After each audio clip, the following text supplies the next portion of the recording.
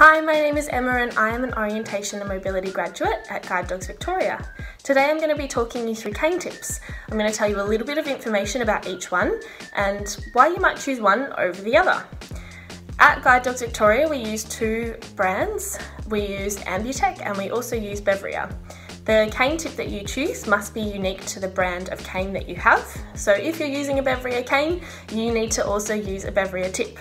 Today we're going to go through 8 of the most common tips that you'll find, and I hope you enjoy. The first cane tip I'm going to talk about today is called the pencil tip. It's a very common tip and it's very lightweight, so it actually gives you a lot of feedback upon the ground that you're travelling along. With that said, it actually does get caught quite easily on the ground surface, so it's not for the faint-hearted. If you're using this tip, you want a really lightweight feather touch, and generally you'd utilise this tip if you were someone who liked to use two-point touch, so where you're tapping your cane from side to side rather than having it in constant contact with the ground. It's a nice, smooth, rounded, long tip, and the one that I'm holding up is actually specific to Bevria. It's going to slip right onto the end of your cane. The second cane tip is called the pear tip. It's very similar to the pencil tip, but it's a little bit wider in the base and it's named as a pear because that's the shape it looks. Basically, it's another lightweight tip. It's a great one to utilise with two-point touch and it's going to give you a lot of feedback from the surface that you're travelling on. The next cane tip is called a marshmallow tip. These are specific to Ambutech canes. The one I'm currently holding is one that you can screw straight into the bottom of your Ambutech cane. It is lightweight, it's very durable, and it's very similar to the pear-shaped tip for the Bevria cane. This is your ball race tip.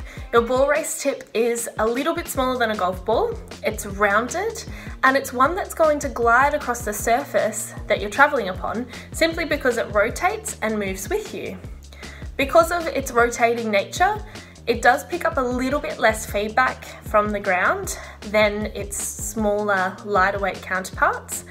But you'll find that the gliding motion may mean that it also catches less on some of the unsteady surfaces. It's important to note that if you're using a rotating tip, you might find that it's a little bit harder for you to maintain an adequate cane arc, simply because the movement and roll of the tip may make it so that your cane moves a little bit further from left to right than it otherwise would had you have a fixed tip. The fixed tip in this same sort of shape is called a rural tip. It looks exactly the same and the only difference is that it's fixed to your cane and it's not going to move. It's important to note that both these cane tips are a little bit heavier, in particular the one that rotates, so your ball race one's a little bit heavier than the rural tip, and you'll find that they do provide a little bit less feedback from the environment. However, they are less likely to catch on any of the bumps that you might come across. This tip here is your Super Ball rolling tip. This one is the largest cane tip that you can find. It is almost the size of a tennis ball, but not quite. It's slightly smaller. And basically it's a rotating tip as well, which means it's going to glide nice and smoothly along the ground. It is a little bit heavier, but if you're using it in constant contact, because it is slightly heavier, it means it's going to move a little bit for you as you glide it across the ground in constant contact. This one is going to provide a little bit less feedback from the ground simply because of its size and its rotating mechanism. This cane tip is called your bundu basher. This is a very unique cane tip.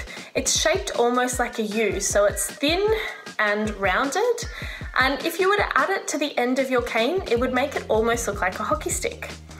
The bundu basher is designed for outdoor use, so I'm talking bushland, heavy grasses, and just general outside use. It's designed to catch a little bit less and it requires a very unique motion, so something like a figure 8 knot.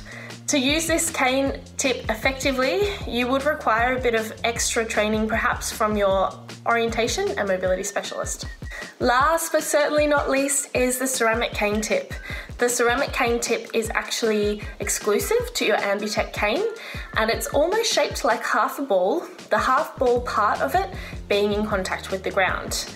Because of its material, so the ceramic material it is made of, it actually provides a superior audio feedback from the environment upon which it is connecting with.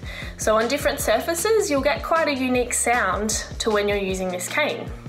It is small, so it does catch a little bit, but it's Definitely appropriate to use this cane tip with either 2-point touch or constant contact, depending on what surface you're traveling along. I hope you found this video informative, and if you have any questions or want to learn a little bit more about the different cane tips, not all have been mentioned in this video. There are other cane tips out there. Please feel free to get in contact with us at Guide Dogs Victoria or speak to your orientation and mobility specialist. Bye!